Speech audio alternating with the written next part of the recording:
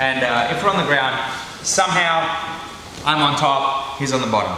Okay, so unless he was perpendicular to me, here, like our spine's perpendicular here, and he was completely over to this side. Believe it or not, I know this sounds funny, this is the best guillotine position. If he puts my head in here, that is number 1. Right? That is number 2. Right, and in the guard would almost be number 3. If he loves guillotines, this would be his last option. But this is the most common time to be caught in a guillotine when you're in this guard. And it's the one where you can get, say, imagine a new guy comes along and he's a good athlete, he's watched UFC, and he just sees your head down, you're not taking him seriously, he grabs the guillotine, gives it everything he's got. You need to know how to defend it, okay? So it's not just experience, guys, sometimes it can just be the brand new guy, but you get a guillotine choke on you, all right? You can be a purple belt or a black belt or a white belt, but that trachea is that trachea, you know, like, he can choke that.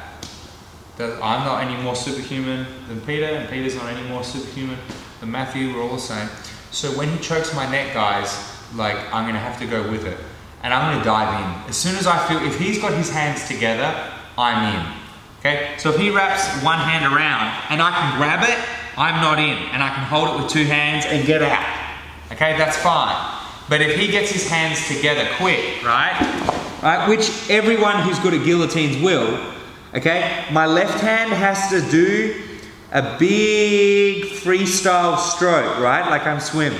A big freestyle stroke. I want to feel the outside of my deltoid tricep on his cheek, okay? Right here.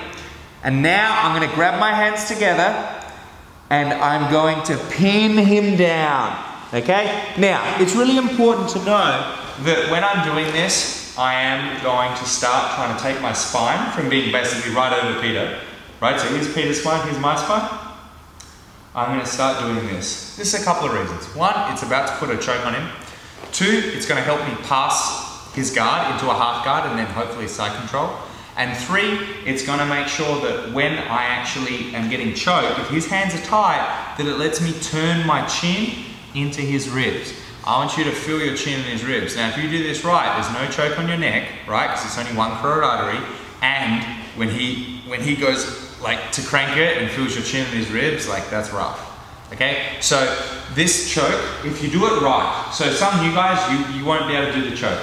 It'll be tight, but it won't choke them. Experienced guys, I want you to feel the long Flue choke, get a bit of feel in it. So one of my matches I had here with Johnny, Coach Johnny from out north, he, you know, like I went for the takedown, he went for the guillotine, but this was my response.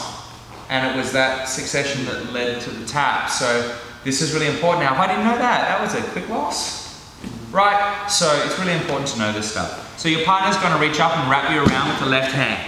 I'm gonna swim my left hand over, grab my hands together and pin him down, and I'm gonna tripod up. Now I wanna start moving this way because that helps turn my chin in. I can turn my chin independent of my spine, but you can't do it very much. Like ask Brian, he's a chiropractor, right?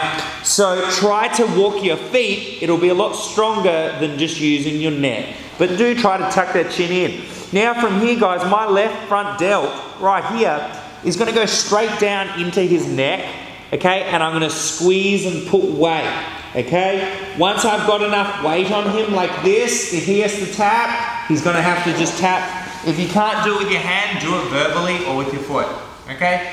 But then what I want you guys to do is eventually, if you just keep that pressure on, he'll open his legs to try to push you away. And you're gonna step over the way that we're turning. We want it, this guy tried to choke us. We're not just gonna defend. We're gonna choke him, we're gonna pass his guard, okay? So he grabs my neck. First things first, guys, left hand, freestyle stroke, grab your hands together and stack them up. He can hold your closed guard, it's fine. Then eventually, as I come around here and I'm putting lots of weight through his neck, he starts opening up his legs, and when he does, I'm gonna step my left leg out.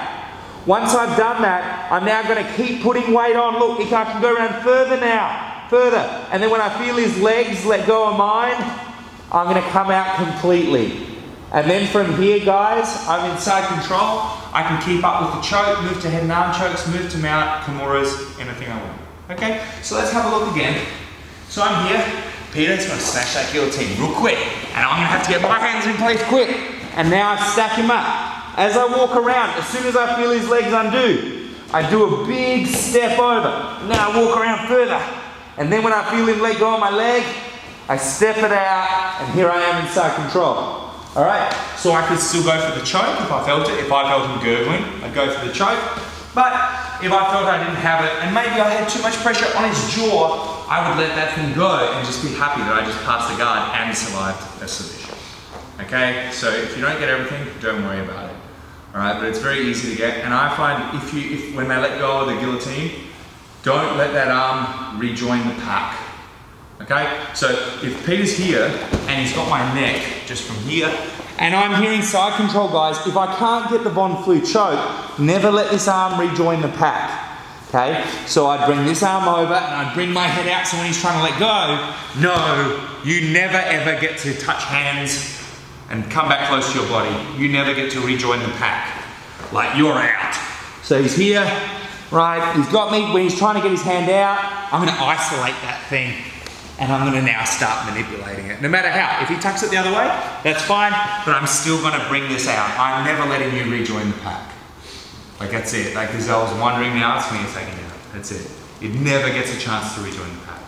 Okay, so let's do this with our partners, guys. Guillotine defense with the Von Flue choke with a pass. Really simple stuff, just move left. All right, ready, let's go. Hey guys, thanks for watching the video. Hope you loved it. For more videos, click here, and to subscribe to our YouTube channel, click here. Don't forget to check out our website at thegrapplingacademy.com. Here, I'm Coach Tom. I'll see you guys next time.